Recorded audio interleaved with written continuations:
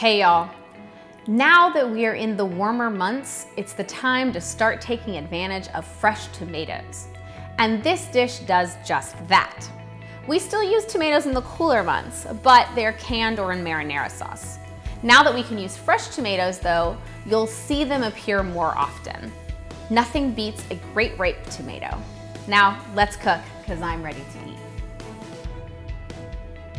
Start by heating a little oil in a pan over a medium-low flame. Add the shrimp with a little salt and pepper to the pan and cook for 3 to 5 minutes, and then flip over. Cook for another 3 to 5 minutes or until pink and fully cooked through. You may need to cook the shrimp in 2 batches depending on the size of your pan. Once cooked, remove the shrimp to a plate and set aside until needed. Add a little more oil to the pan, then add the onion. Cook for 5 to 10 minutes or until fragrant and beginning to turn golden. Next, add the tomatoes and cook for 5 minutes. Then add the chicken stock and use a spoon to remove the bits from the bottom of the pan. Add a pinch of salt and pepper and allow everything to simmer together for a couple of minutes.